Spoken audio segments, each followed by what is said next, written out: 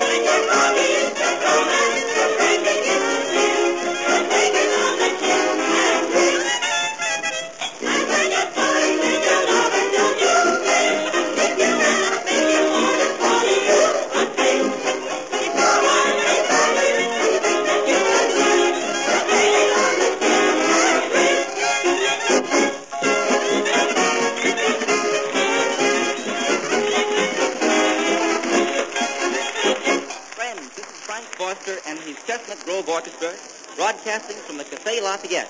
You have just heard Miss Toots Green sing her latest song, Take It on the Chin. We will now entertain you with a group of popular dance numbers.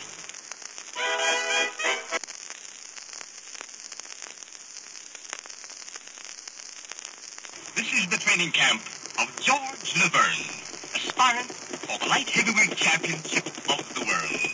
He is here training for his bout tomorrow night with Bob Morgan at the Olympic Club. Now, you all know the story of George Laverne, the light heavyweight champion of Europe. The boy from Paris came to America and made good.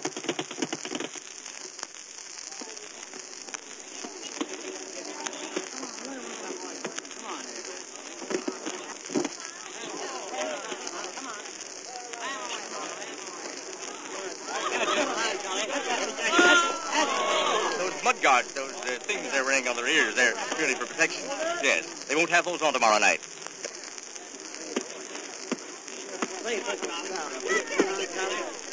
Oh, good morning, Miss Lloyd. Good morning. Lois, this is Mr. O'Keefe. He's responsible for George's success in the ring. Well, not entirely. George does the fighting. I'm only his manager. But he's more than a prize fighter.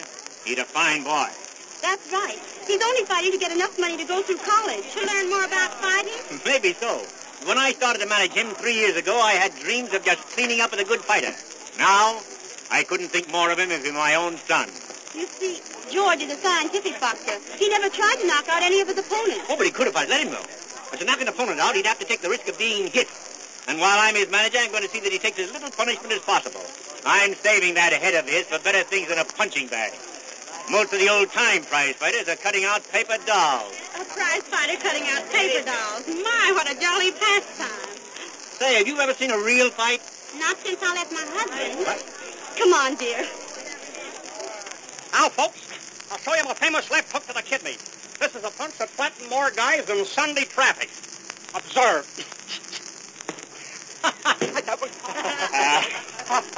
Oh, boy, can I take him there? Can I, folks? Pull him up. That's look at that, folks, look at that. That's feet work. He'll call for help in a minute. Boy. Oh, well, have it your way, then. Oh, George, I've got something for you. What is it? A little something from me to you. Oh, Noreen, Miss Lloyd. I don't know what to say. I've never had a robe as nice as this one. It's beautiful. Oh, I'm glad you like it. And I hope it'll bring you good luck when you wear it tomorrow night in the ring. Oh, George, I want you and your entire camp to come over to a little party I'm giving this evening. I've invited a lot of people from the Old Baby Company. You know, the musical show playing in Tonight? town. Sure. That is, how about it, Pop? Fine, I think it'd be a good relaxation for you, but you can't stay late. Oh, you're a darling. I promised to wrap them up and ship them home at 10 sharp. Say, I just remembered. We've got 2 girls coming down today. Could I bring them along? But I've invited plenty of girls. I know, but one of these girls is a friend of mine, and the other one goes with Ging, my stablemate. All right, bring them along. Well, I'll have to be getting home now. I wonder where the other girls are. See you tonight. Now, listen, Pop. Why didn't you want Sue here while I was in training? Well, I'll tell you, George, Sue knows too much about fighting and likes to tell you what she knows. Well, doesn't she come by it naturally? Wasn't her father one of the best fight managers in the business? Yep. Tim Burt was a great manager.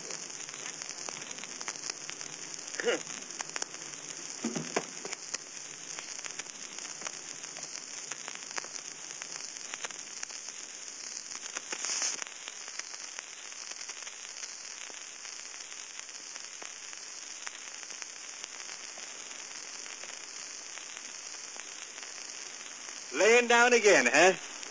Say, why don't you go away? Can a fella take a little siesta? What are you trading for, a fight or a prize hog exhibit at a country fair? You're the kind of a guy that hates flowers and kitties. You're the kind of a guy that would slap a sunburned man on the back. What do you mean by taking a nap in the daytime? It's a habit I formed when I was a baby. You formed a lot of habits when you were a baby, didn't you, huh? Yeah, but eating and sleeping is the only ones I'm still stuck on. Yeah? Yeah. Besides, you should be encouraging me instead of saying things to break down my morality. What do you want me to do, kiss you? No, not that. That wouldn't encourage me. That would nauseate me.